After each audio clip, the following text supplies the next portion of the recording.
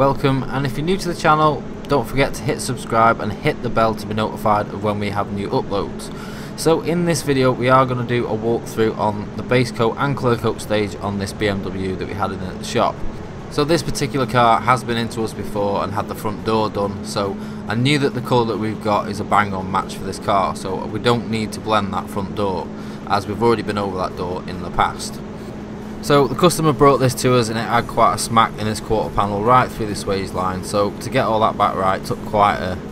a larger repair than normal, and it's also got a really bad clear coat blend up at the top of the quarter panel, so we are going to re-blend the whole we are going to re-clear the whole pillar on this car as well, just to get rid of that clear coat blend up at the top, so it seal everything up and make this car look a lot nicer.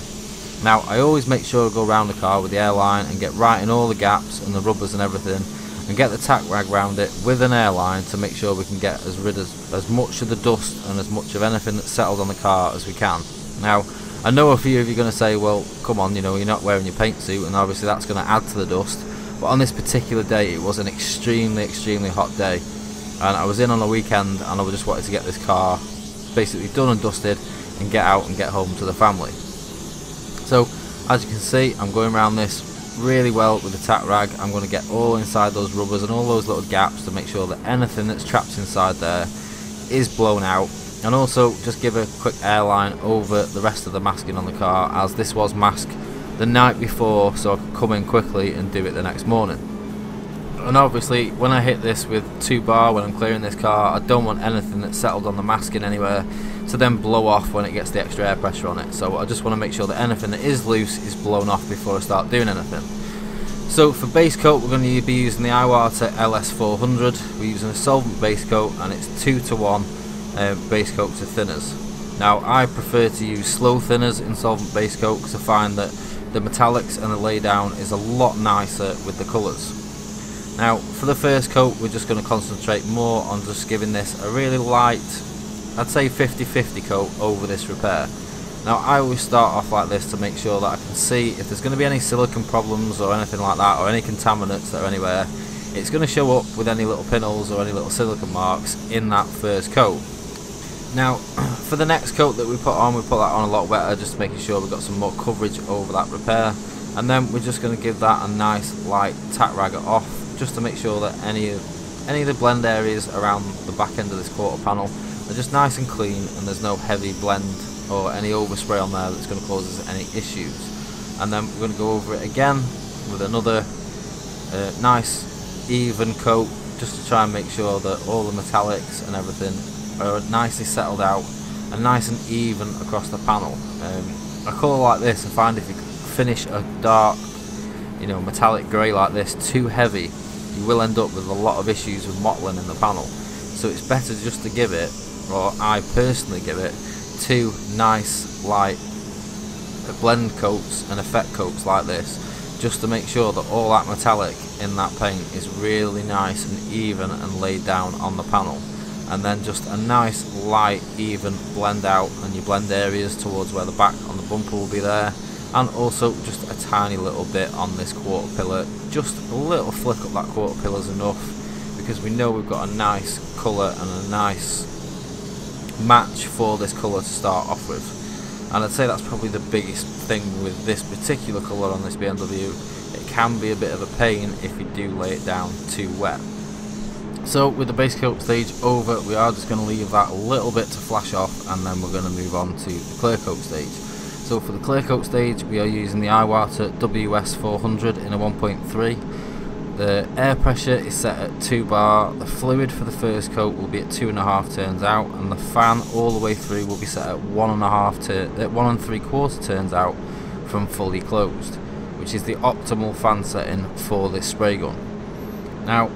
for the clear coat stage, what we want to do is just concentrate on getting a nice even coat over the whole car. We're not going to try and concentrate on getting a glassy finish, we want a nice factory finish. But before we even start putting the clear coat down, we want to make sure that we go over this car and we really tack rag everything off well, to make sure that any dry overspray or any dust or anything that's settled on this car is completely off the surface of this base coat before we start to put any clear coat down. because at this stage, if there's anything under there that's going to cause any issues and we just start clear coating over the top, it's then going to be sealed in and it's going to become a problem. Also, a good tip is to just whip around the edges of your poly masking, as the dry overspray will land on those, and when we start hitting this now with an extra bar of air pressure, because we're now spraying at 2 bar rather than 1 to 1.5 of the base coat,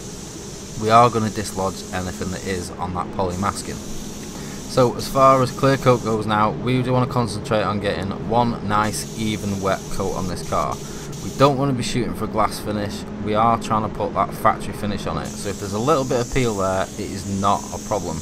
Now we're going to use a nice 50-50 overlap on the fan pattern, and the one thing to make sure as you're going across this is that you keep that 50-50 overlap, you keep the same speed, the same distance, and you keep your gun at a 90-degree angle from the panel at all times. If you keep those 4 things the same as you move across the panels and as you move across the car, you will end up with a nice even uniform finish across the car. Now we've just gone for that one nice light wet coat for the first coat. Now we're going to leave this around about 10 minutes to flash off, and we're also going to turn the gun up now, so we're using 3 turns out on the fluid, so this second coat's just going to go down that little bit wetter. But again, the main things to concentrate on when you're going across this car now is that we keep this 50-50 overlap, we keep the same distance, the same speed, and also again we keep that same angle. That way the second coat is going to go down really nice and wet. We're going to end up with the finish that we want, which is a nice factory finish, and the finish is going to be even from top to bottom and front to back on this panel, which is one of the biggest things. If you don't keep your overlaps and your distance and your angle and your speed the same, you're going to end up with some areas that are dry, some areas that are wet, and you're just going to end up with an ununiform finish across the panel. So if you guys have enjoyed this video and you want to see more videos going into a little bit more detail in the novice side of things, then do drop a comment in the comment section and let me know. And also, if you guys have got any videos that you'd like to see,